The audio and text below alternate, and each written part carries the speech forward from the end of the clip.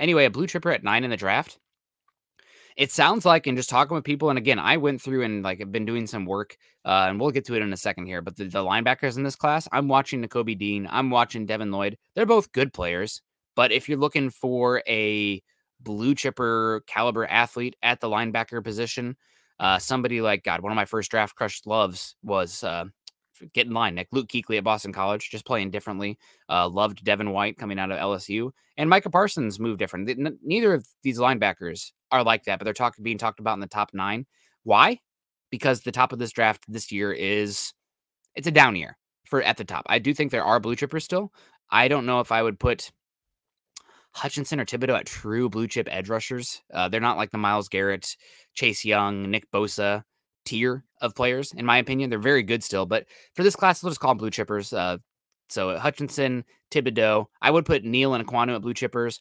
Then obviously you have my favorite player in this class, Kyle Hamilton. He's definitely a blue chipper. And then maybe Derek Stingley. I have heard some reports I was thinking Derek Stingley. There's some concerns about his foot.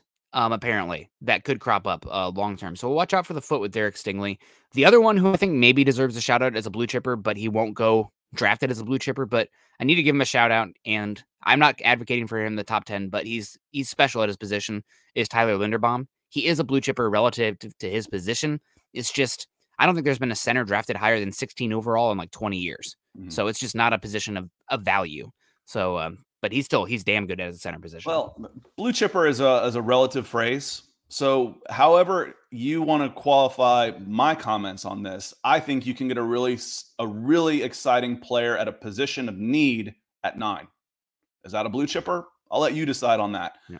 I think you can get an immediate starter at 9 in a place you really want him, and he's going to really improve your team, and you're going to be excited to watch him play next year. Yeah. If that's a blue chipper to you, then yes. If it's not, what's a blue chipper? Okay, it's a guy that I think could be multiple Pro Bowler, and well, maybe not.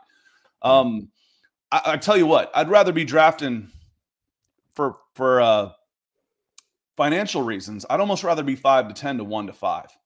I think the hit rate is going to be about the same. I'm not completely sold on the guys at the very top, especially the edge guys. I'm not any more sold on Aiden Hutchinson to a certain extent than I am George Karlaftis. It's kind of like the quarterbacks that Nick always says. I've got him in tiers. I'd rather take the last one because he doesn't cost me as much. It's a little bit how I feel like the Broncos sitting at 9 that's a good spot to be in this draft.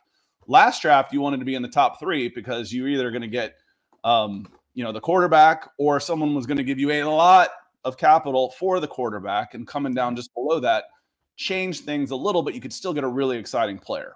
So I'm excited about the 8 and 9 picks in this draft. I do wish the Broncos were picking above the Falcons, because what's going to happen is there's going to be a edge rusher or a right tackle that falls there, or Kyle Hamilton, and the Falcons will jump on him, and I'm going to be very sad. But but the good news is you just named 3 players. Yeah, but so you can get the one, you can get one of the 3 of those 3. So if the edge rusher or Kyle Hamilton or the right tackle or the corner, 2 of those guys are going to be available. Yep. You get the other one. And who says you're going to be right or wrong on who is going to be right or wrong on that pick? Well, I will be visibly upset if Kyle Hamilton goes unless at 8. It's Kyle Hamilton at 8. I will be visibly upset.